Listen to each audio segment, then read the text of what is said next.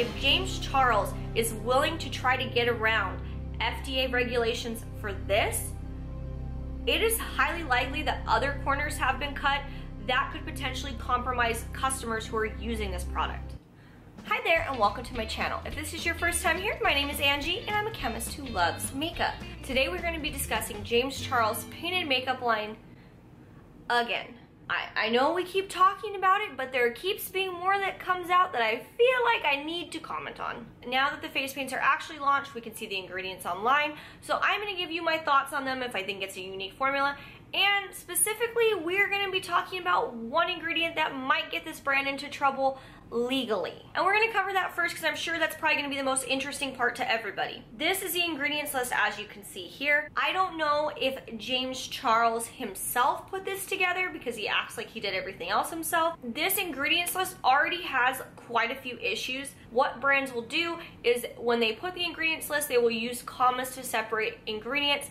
That is not happening in this case. There are no commas, and some of these ingredients actually are 2 words, so it's hard to denote if a space is to indicate a different ingredient or if the space is just a separation of words. I'm more familiar with these ingredients, so I know what the ingredient actually is, but for the average person, they may not know that. Another thing is that there's actually a misspelling that I found on here. Where it says triethoxycaprylsilane, it's actually triethoxycaprylyl, extra YL there, silane. And that for me is already a red flag of a brand. I start to question other things when I see that. Now we're gonna get to the colorants. As you can see, there's a lot of colorants listed here, and even if I change the shade, for instance this red one, all the ingredients are still the same. There was no change. This is not an uncommon practice. Typically brands will even do this on the outside packaging where they can put plus or minus and they'll put the different colorants because obviously those vary from shade to shade, but overall the ingredients are about the same, which is what I think the case is here, which is why all of these are listed here. These are all the possible colorants that are in the paint. Now, there are 2 of concern. We're specifically gonna focus on the colorants in this video. For a little bit of background, the FDA does do a lot of regulation on colorants. If it is an FDAC color, if it's a DNC color, that's actually going to be required to be batch certified. So each batch has to be certified by the FDA before it can be used in cosmetics, food, drugs, what have you. And all colorants, even the ones that are not batch certified, here for example, you have chromium oxide, chromium hydroxide, do have limitations on what type of products that it can be used in. Some colorants are not allowed for lip products, some colorants are not allowed for eye products, some up till certain percentages they may be used at. The issue for this is actually some of the red colorants in here. So we have to remember that these are kind of marketed as an all over face paint for the eye, for the lip, everywhere. And there are 2 colorants in here that are not permitted to be used in products intended to be used around the eye. One is the Red 28 Lake here. That is not permitted for eye use, and Red 36 Lake is not permitted for eye use. The reason why these are not permitted for eye use is due to concerns of irritation. The risk of irritation was obviously significant enough that the FDA had decided that these were not permitted for use around the eye. Whether or not you agree with it, that is still the rule that is in place, and it is for a reason. The Red 40 Lake colorant in these formulas, or whichever formulas, is permitted for eye use. So it's not all red colorants that do this. So that means any of the shades of the painted face paint that includes Red 36 or the Red 28 Lake are not recommended for use around the eyes. So based on what is on the website, we don't know which shade it is. I can be pretty sure that the red shade does contain these 2 colorants, but also the purple might, likely I have seen shades very similar to those ones of eyeshadows that had a similar warning about not for use around the eye. So at the bottom of the ingredients list, there is a warning on here that says out of eyes, which I don't know if that's James Charles' way of kind of getting around that you should not have it in your eye, but the issue isn't in your eye, it's around your eye. It's the sensitive skin around your eye.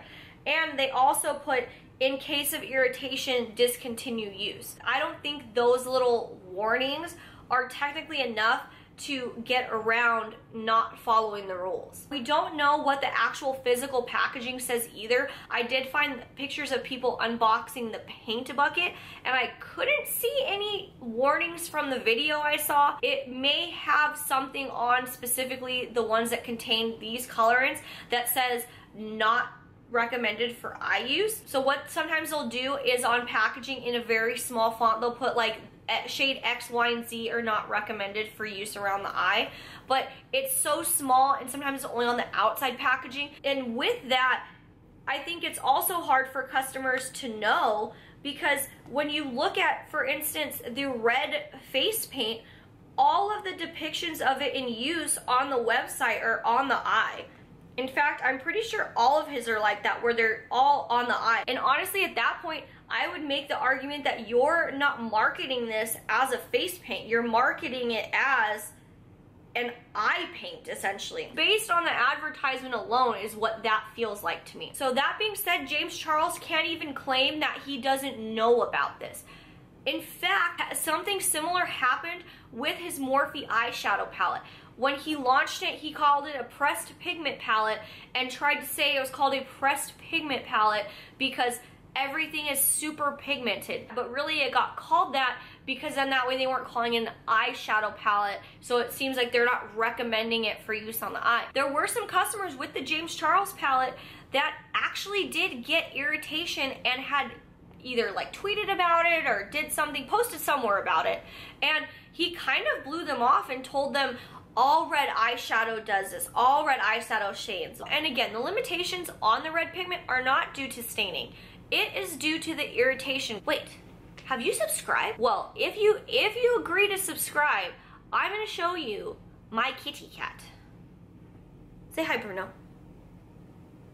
Thank you for subscribing to my mom. And some of the customers of the James Charles palette did report this. So that already shows that this issue is confirmed, and this is the reason why these limitations exist. And now, because of this, Morphe was actually sued for a variety of palettes, but including the James Charles palette, and they were sued because of how unclear the warnings were, how small they were, how the advertisement was. But the lawsuit never ended up going through because Forma Beauty filed for bankruptcy. Huda Beauty actually got sued for their neon palettes because they also contain colorants that were deemed unsafe for the eyes by the FDA. And these palettes look just like every eyeshadow palette, so the customer would not be able to differentiate what's an eyeshadow palette versus what should not be used on the eyes. And Huda Beauty actually did settle on this outside of court and has no plans to make these kind of palettes again. So interpret that information as you see fit. And another issue with that red 36 is it's also only allowed in percentages up to 3% in lip products. Now, we don't know what the concentration is, but I would be very curious if it was more than 3%. I would like to think that it's probably not more than 3%, but it is possible that it could be at a level of 3%. I hope the percentage is under 3% so it's safe for lip use as well. So there are definitely ways to use these pigments, but make sure you're honest in what the limitations of the product use is. For instance, Haus Labs on Sephora, this Haus Labs Power Pigment Paint, it is a similar idea, but on the shades that are not for eye use, when you click it, it very, very highly says do not use around the eyes.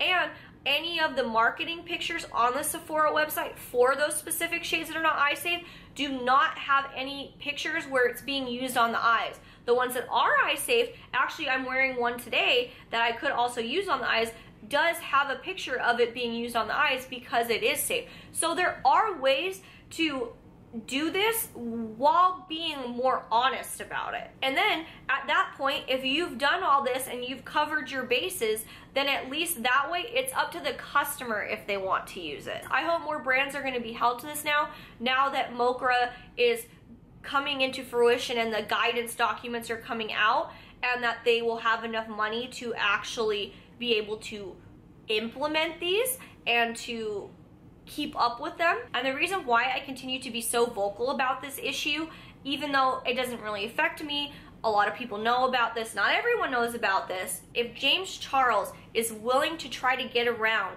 FDA regulations for this, it is highly likely that other corners have been cut that could potentially compromise customers who are using this product. So aside from the potential legal issues of this product, this was touted as a very original formula. We know that's not the case now. There are a ton of formulas out there that are face paints that are very similar to this. So I took a look at the ingredients to try to see if maybe this was something that was very unique. A lot of this formula, other than the colorants, is solvent. So a solvent is something that dissolves other things into it. These are kind of like what you would think is the base of a formula. This one doesn't have any water. It does have isododecane, which is thin and very quick drying. Cyclopentasiloxane, which is a more silicone. This is going to help spreadability. Alcohol, which is in a lower amount. Isododecane and cyclopentasiloxane are higher up on the list. And propylene carbonate. Next that we're going to talk about is the thickeners in this formula. There is synthetic beeswax in this formula.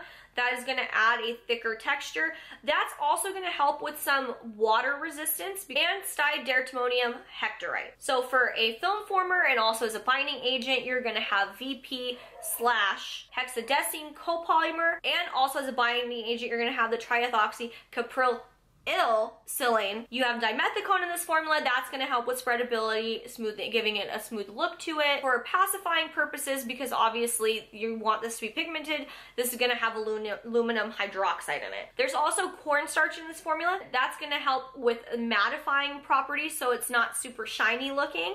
And it also can help with film forming abilities as well. And for the preservative system, you're going to have phenoxyethanol, which is going to help reduce microbial growth. I think that's sufficient for this to only have that one in here. Because this isn't a water-based formula, it's not going to be prone to bacterial growth, hopefully. And tocopherol acetate, which is very commonly used. That's not going to be so much antimicrobial. It is an antioxidant. It is going to help the product from going rancid, essentially. So one area that I don't think I would recommend this for is on the lips. There aren't hydrating ingredients in here. Like I said, nothing is really water-based, so it's going to end up feeling probably pretty dry on the lips. It wouldn't be very comfortable to wear. I could see the eye safe shades working as an eyeliner perhaps. This formula is also not super unique either. The House Laboratories, Lady Gaga's brand equivalent to this, has isododecane. It has the distereomonium hectorite. It has a copolymer. And that one actually does have some seed oils in there, things like that, that are gonna make it feel probably a little bit more comfortable. So I would recommend that for sure. I think there's a very limited group of people who are actually gonna be buying this. I even had a hard time trying to find reviews on YouTube. Maybe more of the people are on TikTok now. So for me, this product is a no, but that's probably not surprising. I think there are other brands out there that I would much rather purchase from. And fingers crossed I don't have to make another video about this. If there are quality control issues, obviously that would be the time that I would make a video. But as with every video, if you learned something today, give this video a thumbs up and leave a comment on what you learned today. And with that, I will see you in my next video. Bye!